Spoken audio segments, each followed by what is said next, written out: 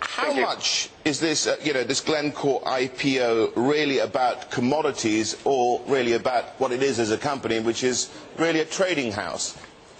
That's an insightful question. If you look at it on its core base, people put it into the commodities arena with their mining operations and their mining assets with Xstrata, but effectively it's a money machine, and it prints money much like any other trading operation. So you would almost want to also compare it against investment banks and hedge funds and other asset management companies that are actively doing tradings, specializing in the commodity arena. Yeah, and then we always have this question when an IPO appears. Some of them you can understand, they need the money because this is part of the exit strategy, but this company's been around ever since Mark Rich, of course, founded it years ago. But, like IPOs such as those, you've got to ask one question here. If the owners of the business are selling, why should people buy? Always an important question. In our classes, in the analysis, we ask people when they're analyzing companies' financial statements, with any transaction, is why is the transaction being done? But I would also encourage investors to take a step back and ask, do they need to raise this capital?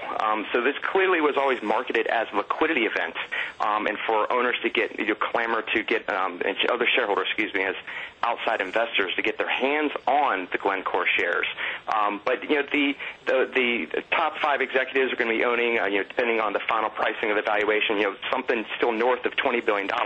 Clearly, they're going to still have skin in the game, and they're going to be aligned with shareholders as their wealth will be tied up. But obviously, this would be a very large liquidity event for them. Yeah, I'm don't be too cynical here, but we're talking about a bunch of traders in essence, and traders are supposed to be good at timing the market for themselves. So, do we have a lot of unsuspecting buyers out there? There's always that risk, and buyer beware with any transaction. One of my old bosses years ago at Merrill Lynch, made a statement to me that in many ways that the markets is basically like a casino, and people are constantly betting gains and losses, and all decisions are with that. And traders are obviously extremely adept with it, but I think you have to put it in perspective. Commodities are cyclical. Maybe they're timing at a good time on an upcycle, but it's very difficult to consistently time the markets, as many studies have shown, and many academics have shown, and basically, talk to any mutual fund investor, especially on the index side, in the mutual fund world, it's extremely difficult to consistently time when you're going to get the selling the highs and buying the lows with the market.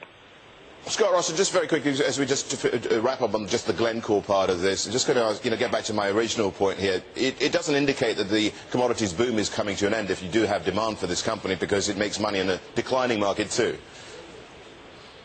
Exactly, and with their trading operations, they should be able to position themselves to make money in up cycles, make money in down cycles, even sideways.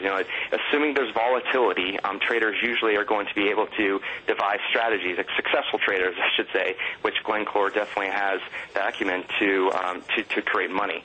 So again, I think there is some signaling effect with this, but commodities and the emerging market growth that you're seeing in China and other economies around the world, the commodities boom of a long-term cycle is probably, is definitely an interesting fundamental play, but there's definitely going to be short-term up and down swings.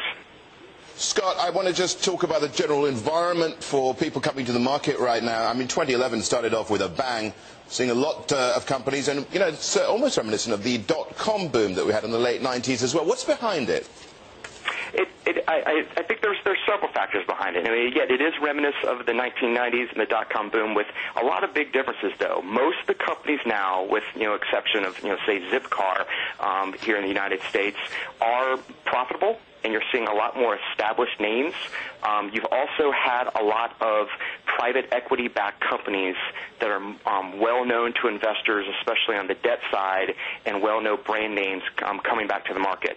HCA, it comes to mind. Dunkin' Donuts filing their IPO papers this past Wednesday this week of yesterday.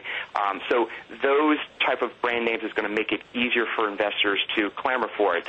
I also think the overall trading market environment, with the equity markets trading where they are, the Russell 2000 is trading near a 3-year high. The S&P and the Dow Jones here in the United States are trading very strong. People are going to be opportunistic, and they're going to try to time to sell the shares, riding that momentum. And often that you'll see that domino effect works as successful transactions are going to push another successful transaction, which will cause another successful transaction. And I also think another area that's often a little bit misunderstood, when you focus on IPOs, I think you need to look at overall capital markets activity. With the interest rate environment and the debt markets where they are in the global with very low interest rates, that is fueling a lot of the other, just general deal-making activity. Scott Rostan, great to talk to you. Thanks a lot for joining us there from New Jersey.